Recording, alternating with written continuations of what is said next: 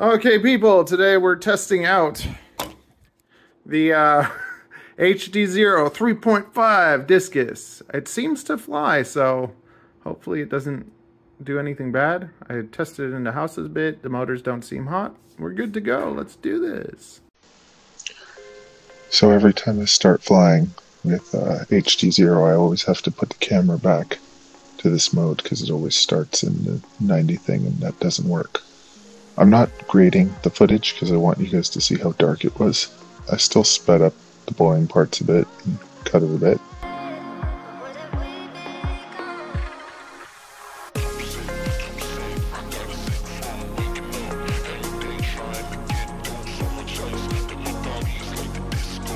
And brave little kid. She said she was fine. She's wearing pants, so.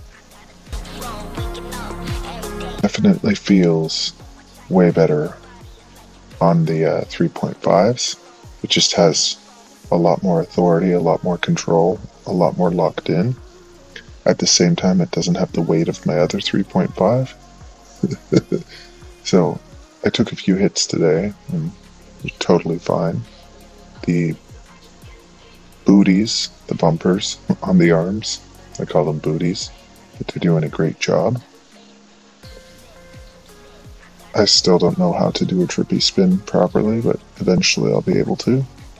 It's freezing cold, so I'm only flying about 1 or 2 packs when I go fly. I am trying to fly every day, but just trying to get a pack in here or there.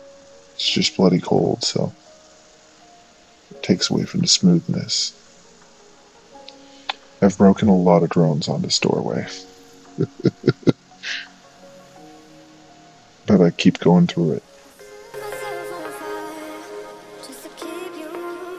I'm really happy with this drone. It's just gonna take me a while to really connect with it and get used to the weight and the movements. I always say that you have to take that time and fly until you feel connected with the drone. And that's why it's so important to have a drone that flies very well before making that connection with them.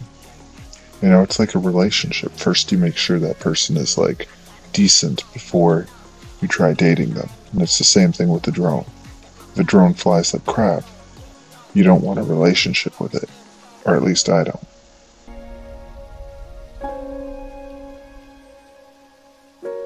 It's so smooth.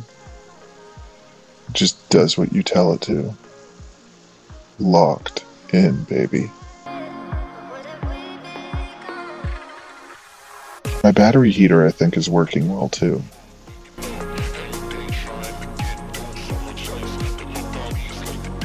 Oh my god, look, the last half of that flight was like this. Yo, 3.5 is so much better. It's a little bit floaty, but it's sick. I'm so tempted to get HDZero goggles now. I want to do the 90 Hz camera.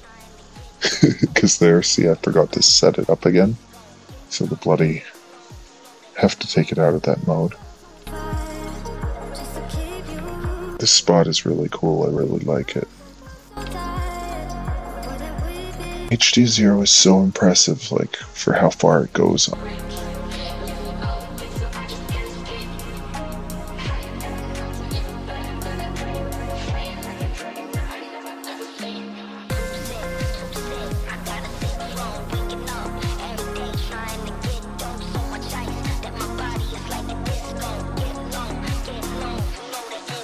I don't feel like I need the 1 watt.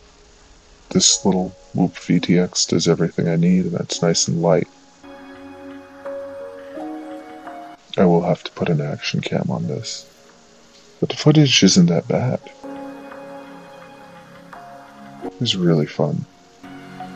Finally now going to be able to really kind of push this drone because I feel comfortable with it. It takes such a long time to get the configuration and everything just right. So happy with this though.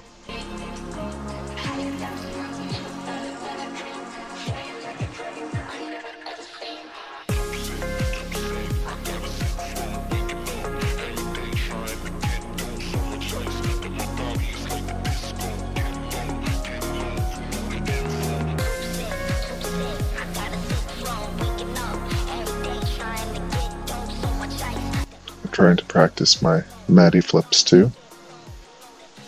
And yeah, I'm used to doing them now with the Whoop, but I'm not used to doing them with the drone, so the next 2 years are going to be just flying almost every day and getting really good at it. That's my goal for, it's always been a 6-year plan. 2 years designing, 2 years flying, and then 2 years getting good work. Now this configuration feels really good on 3S. I feel like if I was flying my 4S right now, it would have more power and more authority, but it would also probably have broke when I smashed it into the metal doorway. But then at the same time, I have bumpers now. I never had bumpers before, so I always broke motors or cracked my frame. And now it seems really bloody solid because it's nice and light, but it also has that protection.